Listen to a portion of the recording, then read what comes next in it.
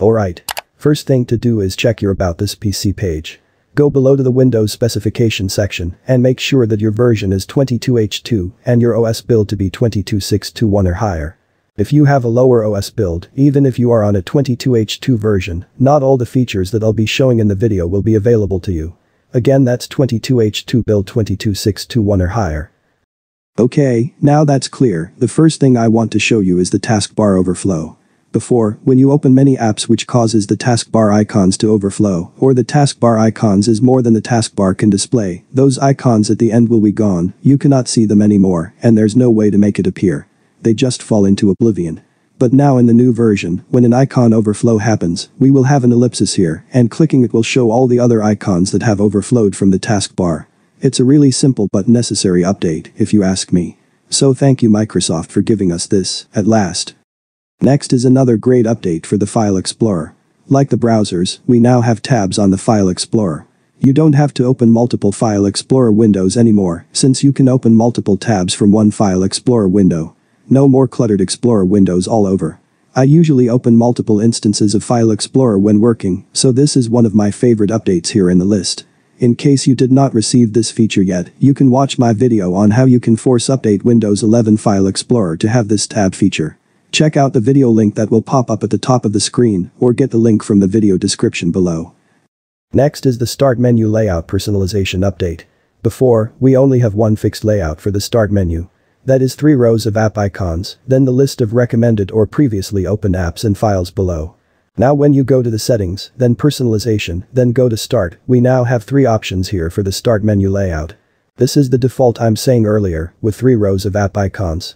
Now we can set it to more pins, which will show more rows of the pinned app icons.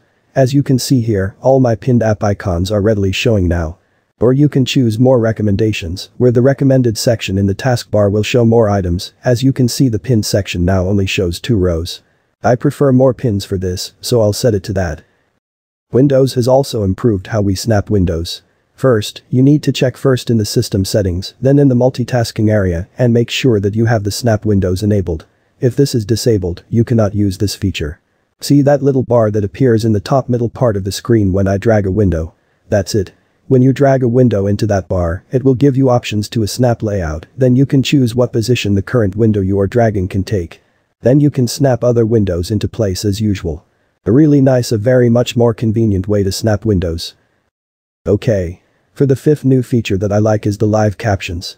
To enable it, just click on the Wi-Fi, volume and battery group here in the taskbar.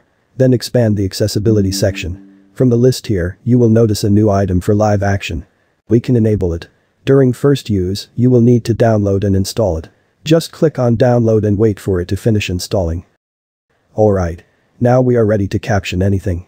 When the system hears anything playing in the audio, Live Caption will automatically transcribe it for you. Let me try to play an MP3 file here. Efficiency mode is a feature in Windows 11 which is a part of Microsoft's Sustainable Software Initiative.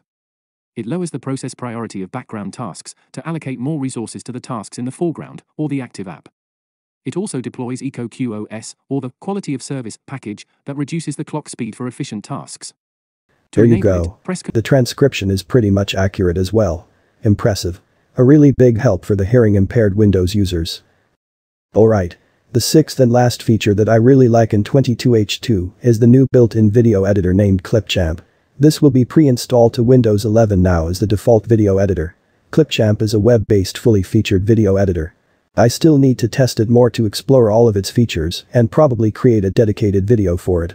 You can use this to record your screen, your camera capture, or both at the same time, and my favorite part is the built-in text-to-speech feature, which has a huge support for many languages and accents, which all can produce a natural-sounding audio output.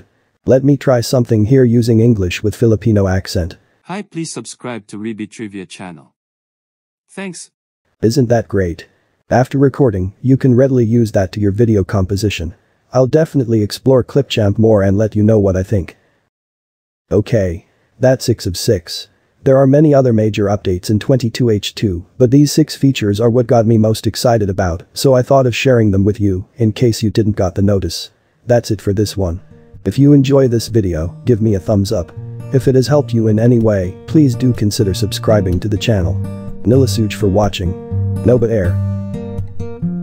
Hi, please subscribe to Reebit Trivia channel. Thanks.